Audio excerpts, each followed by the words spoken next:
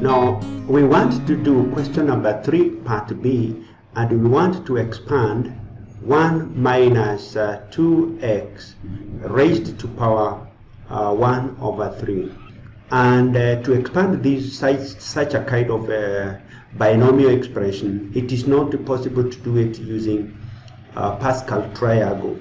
So we can use binomial theorem or binomial series.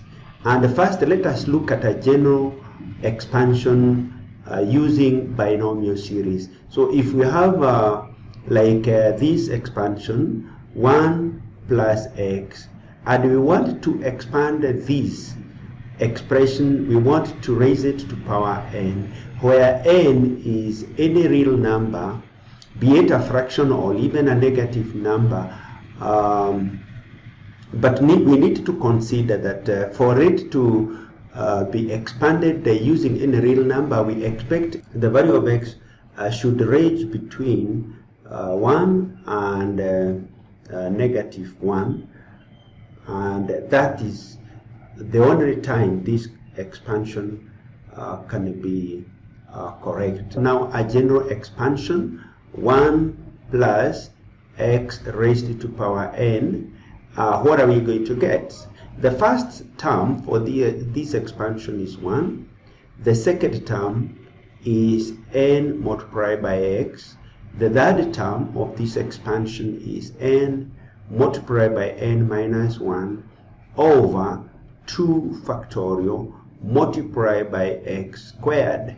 The third term is n multiplied by n minus 1 multiplied by n minus 2 multiplied by x to power 3 over 3 factorial. This expansion, you can go with it to any term you want to expand to. For example, if you want to expand up to, let's say 50th term or the next term here, it will be n multiplied by n minus 1 multiplied by n minus 2 multiplied by n minus 3 multiplied by x to power 4 over 4 factorial. So you can be able to expand to whatever term you want.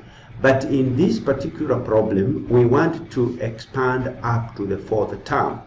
In this expansion, this is the first term, the second term of the expansion, the third term, and the 4th term. And that's what we are required to do in this problem. So let us now move. In our expansion, negative 2x, in this general expansion, it is equivalent to x.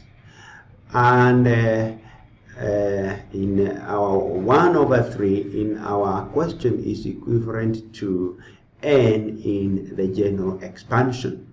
If that is the case, then 1 minus 2x raised to power 1 over 3, if we want to expand this, therefore the first term becomes 1, the second term becomes 1 over 3, that is our n, multiplied by x. Our x is, in this case, is 2x, and the third term is n is 1 over 3 multiplied by n minus 1, that is 1 over 3 minus 1, that is negative 2 over 3 multiplied by x. Our x is negative 2x in our problem, raised to power 2, all that over 2 factorial.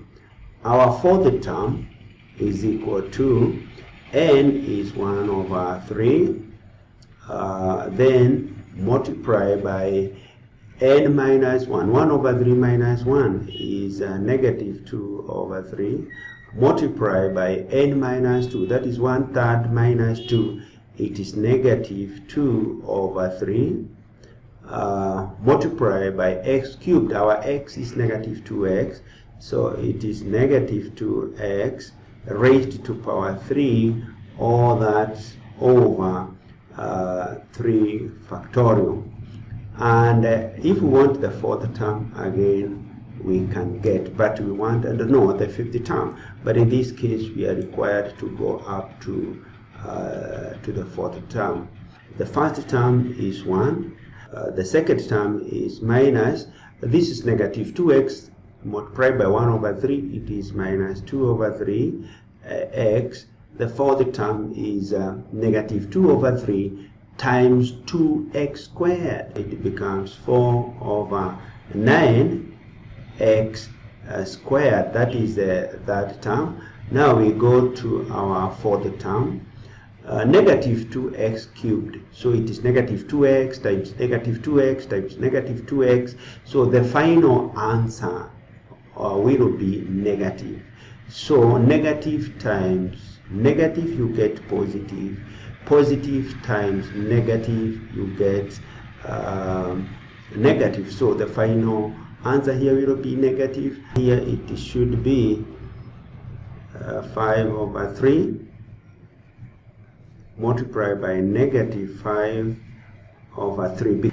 Or rather, if you compute it, it becomes 40 over 81 x cubed, because 3 factorial is equal to 3 times 2 times 1, which is 6, and 2 factorial, this is supposed to be 2 times 1, which becomes 2.